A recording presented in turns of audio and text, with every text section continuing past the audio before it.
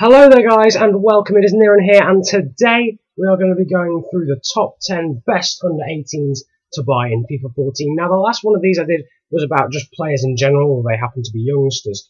But for that one there were different variables. It wasn't just based on potential, it was based on contract length, their position, how fun they'd be to play with, and how expensive it would be to buy them, as well as potential. But this chart is all about potential. So these are literally the top 10 under 18s in terms of potential. So number one has the highest potential. That was an unnecessary explanation, but yeah, this went down well last year, so I thought I'd resurrect it. And yeah, I'm hoping you'll enjoy it. I'm hoping you can find some absolute hidden gems on FIFA 14. So, first up at number 10, we have the very pacey striker from FC Groningen, Richario Zivkovic. He's got between, I think, is that 81 and 85 acceleration. He's going to be a very quick player when he develops. His potential is actually 81, so that's a very decent potential for a young player to have. Otherwise, he hasn't got amazing stats bar acceleration, speed, and agility, but he has got 4-star weak foot, which is fairly useful in the circumstances. High attacking work rate. He's only 16. He's from the Netherlands and got 4-star weak foot and 2-star skill moves. At number 9, we have the incredibly good-looking Neal Maupay, and not in a good-looking way as in facially, I mean as in stat-wise. Look at that acceleration, 86 to 90, sprint speed, agility, and balance. All absolutely ridiculous for a 16-year-old. He's got good ball control and dribbling as well. It looks as if he should have an incredible stat, but actually I think he's only 62 when the game first starts. He's also versatile, as he can play as a right winger or a striker. He's got high attacking work rate, 3-star weak foot, 3-star skill moves. He's French, and he's 16 years old, and he plays for OGC Nice. Now, at number 8, we've got Manchester City's attacking midfielder Marco Lopes. Again, another player with great acceleration, sprint speed, agility, and balance. He's a midfielder this time instead of a striker. I can't get my words out today, or in fact ever. Actually, that's a recurring theme. But he's Portuguese, and this guy, right? He's got 4-star skill moves, which is great for a 17-year-old, and 3-star weak foot. But he's someone who Manchester City don't seem to rate in terms of playing him at all. So he might be someone who's quite easy to get. Now next up we've got Jonathan Tah, number 7. He's a centre-back from Hamburg with incredible strength. No acceleration at all. Nothing. Just nothing at all. He's got decent sprint speed and okay jumping. But he does actually develop into a player with 83 potential. Now, just to clarify, I'll put all the potentials in the description for you as well. He's 17.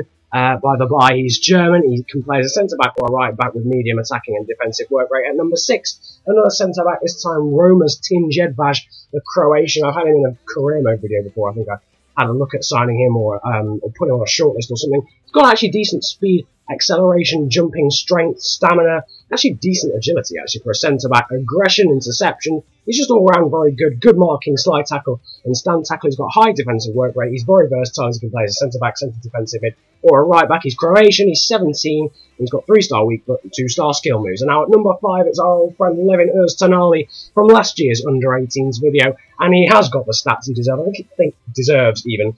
I think he only starts off at 60. He's actually got the potential to get to 84 stat. He's at number 5. He plays for Bayer Leverkusen. He's a centre-defensive mid, and he's got really average stats. Looking at him, you wouldn't expect him to get any better than mid-70 stats, but he does. He can play as a defensive mid or a centre mid. He's got 4-star weak foot and 3-star skill moves, and his strengths probably are actually sprint speed, weirdly, for a defensive midfielder. Now, at number 4, someone with the same potential as Levin Oztunali to get to 84. He's got good acceleration, sprint speed, and agility. It is Gabriel, another centre-forward who plays for Santos, as well as Victor Andrade now, so they've got a lot of youth prospects coming up. He's good at penalties, actually, and long shots, and shot power, so I can see him developing into quite an all-round striker. Jumping is actually okay as well, 68, and by the time he's got older than 16, which is what he is now, I think his jumping will be pretty decent. 3-star weak foot, 3-star skill moves, high attacking work rate, and he can play as a centre-forward or a striker. He's Brazilian now. At number 3, we've got Siebe Schrijvers, FC Genk striker, another striker, would you believe it? Good acceleration, agility,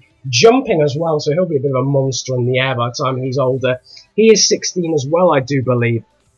And okay finishing, not maybe what you would expect, but he is still a bronze, I do believe, so you wouldn't really, in terms of Ultimate Team, so you wouldn't really expect it to be fantastic so far. He's actually 17, sorry, he's from Belgium, so another player from the Belgian golden generation. 3-star weak foot, 2-star skill moves, medium attacking and defensive work rate, and he is a very good player with potential of 85. Number 2, Anthony Martial, the Monaco striker. Great acceleration, sprint speed, agility, balance, as again, yet again, another striker on the shortlist. Would you believe it? But this guy has potential to get to 87 stat, which is monstrous, absolutely monstrous. Recently did sign for Monaco from, I think, Lyon, for 4.5 million, so you won't be able to get him in the first season, I don't think. He's got high attacking work rate, medium defensive work rate, not very versatile, 17, French, 4-star weak foot, 2-star skill moves. But at number 1, I think you all saw this coming, it's Zakaria Bakkali, PSV Eindhoven's right winger. I didn't really want it to be too obvious, but I had to if I was going to stick to the rules, really.